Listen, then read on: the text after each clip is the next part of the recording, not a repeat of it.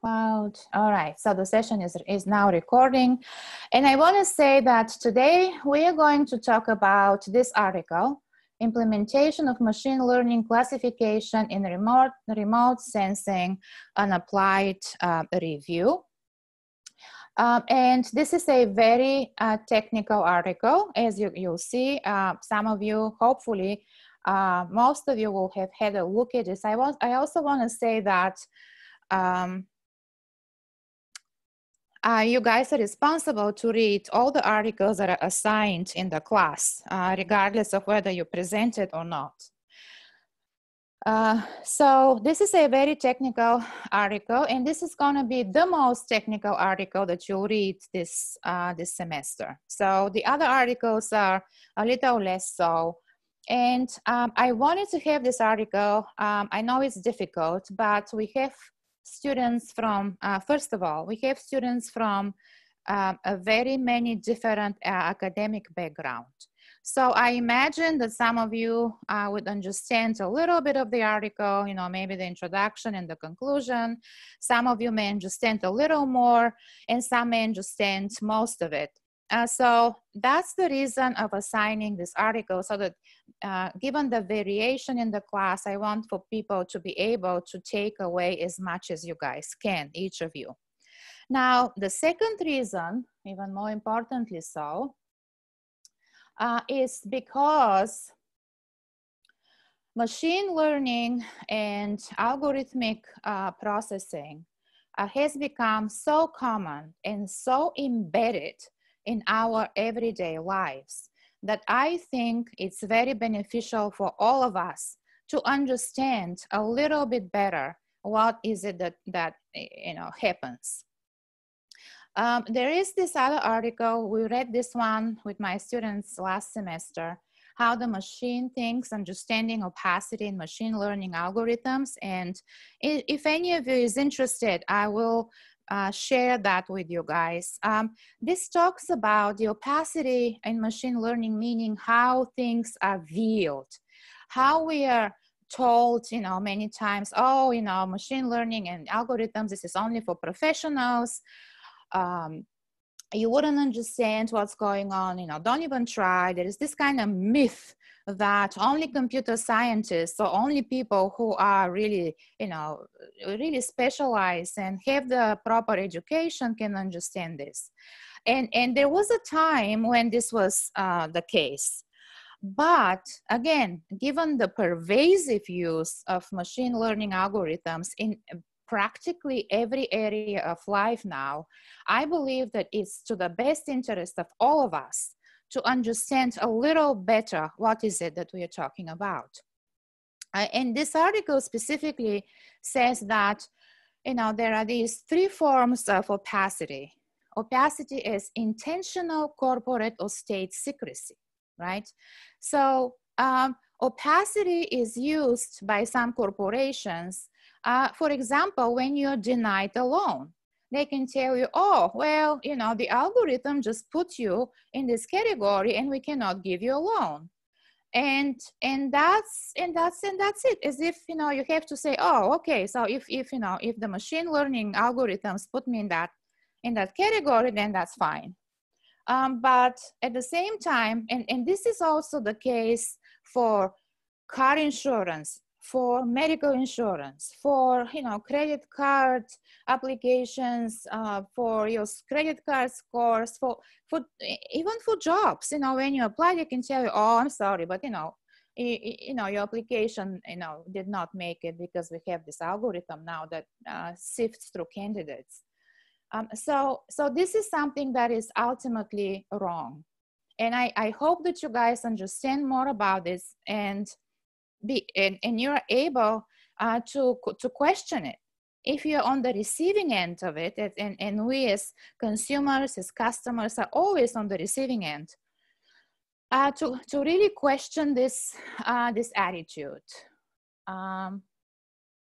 Okay, I don't know who this guest is. I have no idea, so I'm not gonna admit that person. Okay, so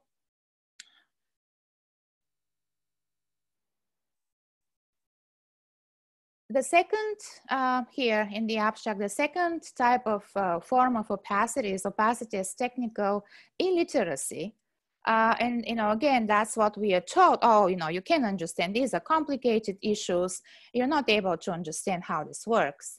And then the third form is an opacity that arises from the characteristics of machine learning algorithms and the scale required to apply them usefully.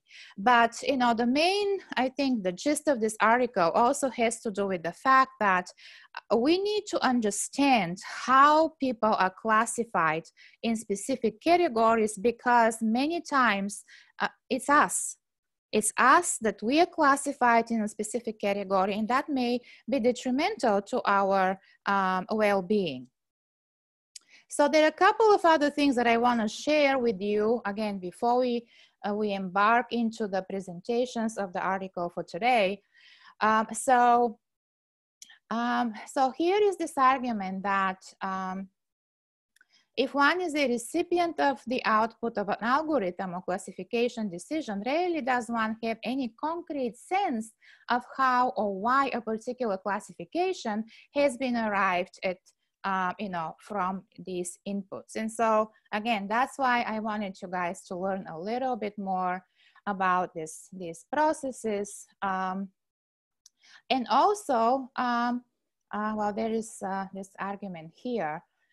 So last time when we talked about Rob Kitchen's work, if you guys remember, he kind of talked about these two types of camps, right, in the most current paradigm of empiricism. These two camps, where one of them is really about people who, I mean, be those people professionals or people who just work with the data. I mean, it could be any kind of people working in any discipline who really want just to use the raw data. They are not interested in any theory or other conceptualizations. They say, well, data is objective and we need to just look at it and see the patterns in the data. Well, we can't really do that, because there is no algorithmic objectivity more than any other data objectivity that has been argued for in the past. These algorithms, these machine learning processes are created by people. People are behind them, and sometimes people use these algorithmic processes, again, to exclude others or to serve the interests of the corporation or of the other government or other organizations that, you know, that are using such algorithms. And then, again, I don't think that we should be like silent and say, oh, okay, you know, if an algorithm had made a decision, then that should be perfect. It's not perfect by far. It's not perfect by far. And so again, if the other aspect of this issue is the shift of algorithmic automation into new areas of what were previously white-collar work, reflected in headlines like, will we need teachers or algorithms? Well, yes, you know, I mean, I won't be entirely surprised as, you know, in some time in the future, it's all become automated, right? You know, you can just click on links and there will be nobody to explain anything or to say something to you guys. So we need to understand what is happening and why it is happening, and just to have a little bit better idea about these processes. So I just want to show you a couple of things further here in this article, and then I have another presentation. I think this is going to put, again, the present article in a better context for you guys to understand what we are talking about. So this is the this figure 1 here is a set of examples of handwritten numbers that a machine learning algorithm, and in this case a neural network, could be trained on. Okay, you know, we all kind of write in various ways. And then on the second figure here, you can see the handwritten number in 8x8 pixel square, right? And the pixels also play a role in the article that we're gonna discuss in a few minutes. And so this is how this kind of input is represented, right? So there are specific weights that correspond to this matrix and also that correspond to the shades between white and black in this particular case, right? In this particular algorithm. So this is part of the neural network model, how the neural network model is implemented in machine learning. And so, as I mentioned before to you, there are either two algorithms. I think it's actually right here. A given machine learning algorithm generally includes two parallel operations or two distinct algorithms, a classifier and a learner, right? So the classifier here is this hidden layer that is between the input layer and the output layer. So here is the forward propagation algorithm, which is the classification.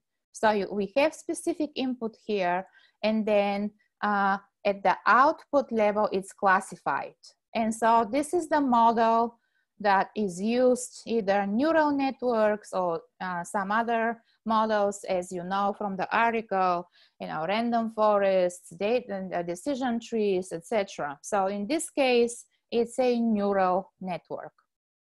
And so this is a very kind of basic presentation of how actually machine learning works. And I found this other presentation, which I think also makes it a little easier to understand this kind of technology and how it's being used. Again, if any of you guys is interested in this particular presentation, I will send it to you. I'm just gonna talk a little bit about it. Again, I think it makes things easier. So this is from Facundo Perotti and their lab, trial labs. These are the people behind the lab. And so in this presentation, they talk a little bit about machine learning, types of machine learning problems, steps to solve a machine learning problem. And they also talk about deep learning. We're not gonna go all the way there. I mean, artificial neural networks are mentioned in the article. Well, that's the deep learning aspect. And then inside classification, convolutional neural networks. Again, that's not gonna be part of our work here. But, you know, usually people begin with a cat, right? What is a cat? And you have these different photos of a cat. And so the idea is, how can you teach, excuse me, how can you teach an algorithm to recognize a picture, you know, what's on the picture? And so what is a cat is the question, but whereas these pictures here, you know, are very similar, right? You can see the face, you know, the ears, the eyes, and even the whiskers. You know, here we have different problems, right? So how would a machine learning process deal with occlusion, which is displaying the image in some kind of a partial way, right? So this, you can see this barrier here. So not the entire cat is seen. Diversity, how would the machine learning process incorporate diversity of that particular object that we want to study, right? So that's the second aspect of the question here. How would the machine learning processing incorporate deformation or lighting variations? So all of these then become variables, right, in the inclusion of the in the work of the machine algorithm. So here in this presentation, we have the definition. What is machine learning? Well, the subfield of computer science that gives computers the ability to learn without being explicitly programmed, and that is a definition from 1959. So way, way, way before big data, was even a thing. Was even, mentioned anywhere. So,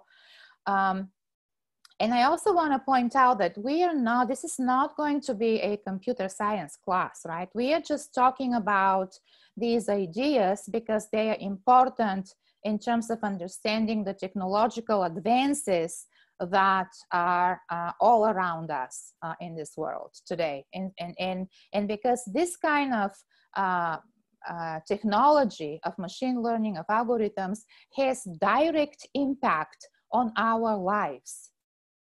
So it's not just a technical issue, it's a very, very much a social and sociological issue as well. So basically you have, again, the training part of the algorithm, and then you have the predicting or the classification part of that algorithm.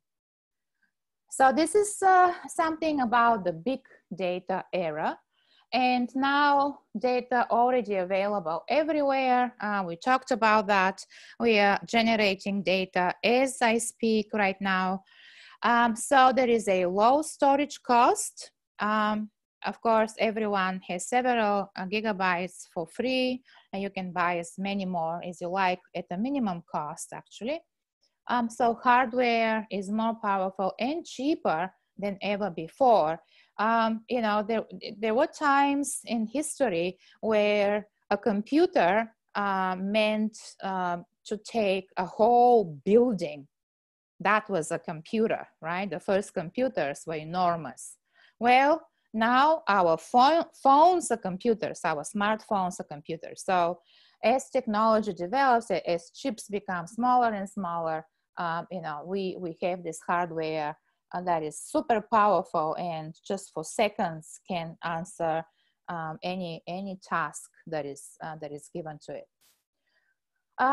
Again, we have, everyone has a computer fully packed with sensors, with our laptops and smartphones, GPS, cameras, microphones, and we are permanently connected to the internet, permanently. I mean, not only in terms of our cell phones, but a lot of people have many other smart devices, which we'll talk about in the next segment in the class, in the Internet of Things, right?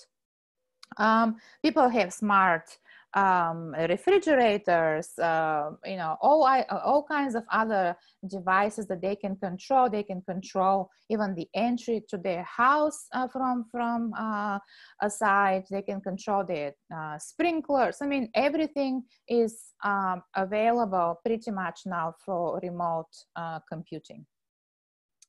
And then, of course, we have services available. In the cloud computing, you have online storage, you have the infrastructure for all that. And all of these applications now that are very easy to use, very user-friendly, YouTube, Gmail, Facebook, Twitter, etc. Okay, so types of machine learning problems. We have supervised, unsupervised, and reinforcement. So the supervised machine learning is what is discussed in the article that the students are going to present today.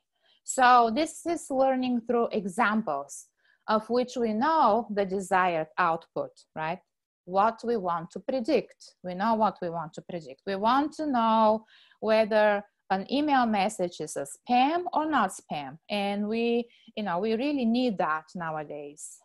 Because there is a lot of spam, right? And so you have to be able to use this process in terms of classifying your incoming email messages as either spam or not. But also a lot of other things can be predicted, right? The market value of houses, based on square meters, number of rooms, neighborhoods, etc.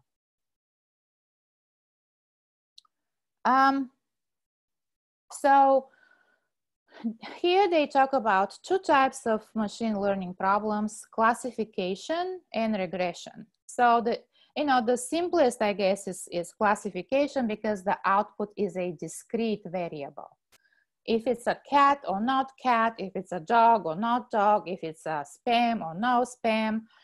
So that is kind of the way that the process is set up, right? And then the second one is regression analysis, where for this output, you need to have a continuous interval ratio variable. That's what it's called, like price or temperature or income or age or any other continuous interval ratio variable. And so you basically, while here, you just separate, try to find the best way to separate between two classifications. Here, you have to fit a regression line through the observations. And both of these, of course, have been done since statistical theory came into being. And of course, also branches of mathematics deal with this kind of issues. So this isn't necessarily anything new in terms of modeling, but here it's new because of the learning aspect of this process. And so the unsupervised type of machine learning is that, well, it says here there is no desired output. Well, there is a desired output, I think, but the output is not known from the beginning. Like in a supervised learning model, you know that what you want to predict whether an email message is a spam or not spam. You want to know that. In the unsupervised model, you just want to see what classification this process will lead to. Like it says here, I have 20 photos, I have photos or many photos, and I want to put them in 20 groups or more groups or less groups, depending upon the how you set up the classifiers.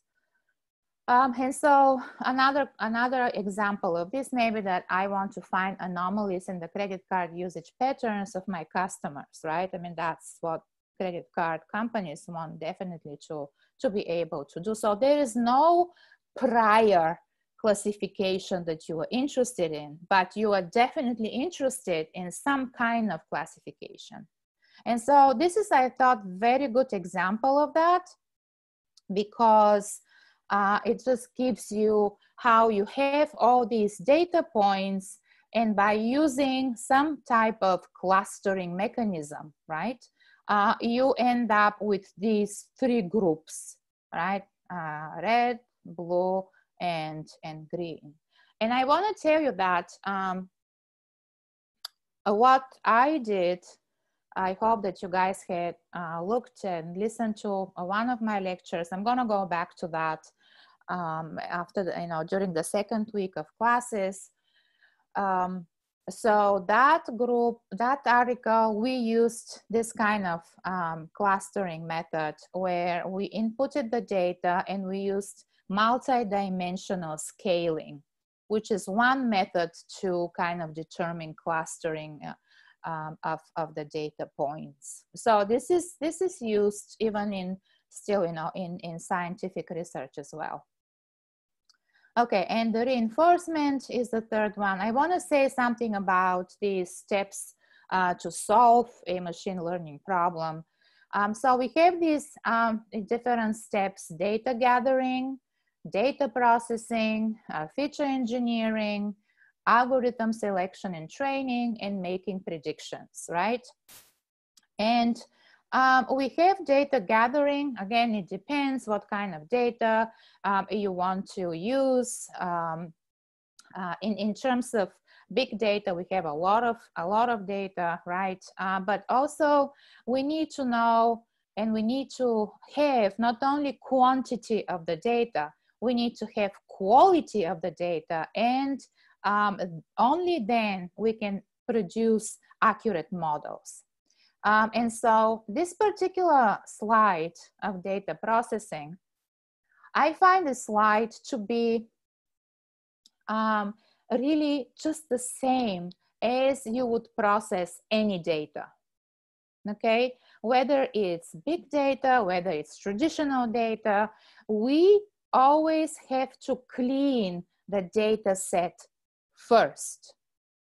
So you can't just take data and start analyzing it. That doesn't exist anywhere. Big, small data, traditional, survey, census, whatever data you have, the first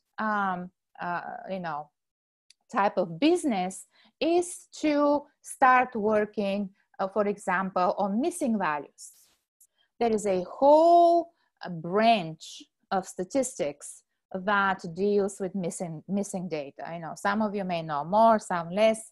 Again, I'm not gonna lecture on missing values now, but you need to know that it's a very, very a huge process, important process, because you have to find out if there is a bias, if there is a pattern associated with the missing values.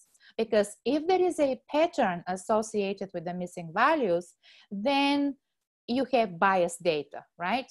Right here.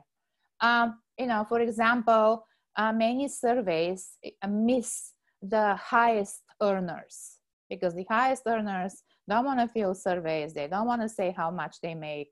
And so that becomes a real problem. So you have a whole group of people that is excluded from the survey or from the data set. And again, that makes the data set biased. So your conclusions are missing a whole group of people, and that is a problem. So you have to find out whether these missing values are missing at random or missing at not missing at random. There are certain mechanisms to be applied, substitution sometimes. If the data is missing at random, that's great. That's the best that you can have. So you can substitute it. You can use Bayesian criteria. You can use a lot of other methods to impute missing values as well. So that's that. Outliers also, in all types of statistical analysis and all types of data, first you need to see if they are outliers. And you can see that here, right, both in this picture and in the graph. You can see that all of these data points here in this graph kind of, stick together, and this is a curvy linear pattern of the data, right? And then you have this one here, which is a clear outlier. So usually, we have to, again, look at that. And in most cases, we exclude those outliers because, it happens that sometimes observations are really that don't correspond to the pattern, and they are going to create skewed patterns, going to skew your data in a way that doesn't represent the overall pattern. And so, these are the kinds of things, again, as you can see, some of this is based on analysis that have been performed for centuries now with any types of data, and some of the new ways in which machine learning is working. So this is another short example, and then I will finish this and I will give the people a chance to continue with your presentations of the article. And so just again for you guys to see how some of this is done. So here you have a set of features, right, to classify spam email. So for example, again, these features, and there are also different variables that come into play. So here, for example, you see these kind of changed words in this way, right? Because, for example, a lot of algorithms now know that the combination earn cash is a clear feature that says, okay, this email is spam email. So of course, those that are interested in producing spam, they know that too. So now they have tried to kind of implement other ways in which to avoid that. And one of those ways is to include letters and numbers. So it says number of words that have been changed like this. And also you say you have 2 of these, and it's right here. Then it says language of the email, 0 for English, 1 for Spanish. So it's an English one, so it's 0. And then number of emojis, 3. And so this is, this is how some of this process works. And so this is the last slide that I'm going to show you. And as you can see here, in the supervised machine learning type, you have all of these methods that are mentioned in the article that we're going to talk about in a few minutes, right? I mean, not all of them, but most of them. The support vector machines, the SVM, the decision tree, the random forest, the k-nearest neighbor, and the artificial neural networks, which is the deep learning aspect of this. Okay, so let me stop sharing and turn to you guys. Do you guys have questions at this point? No.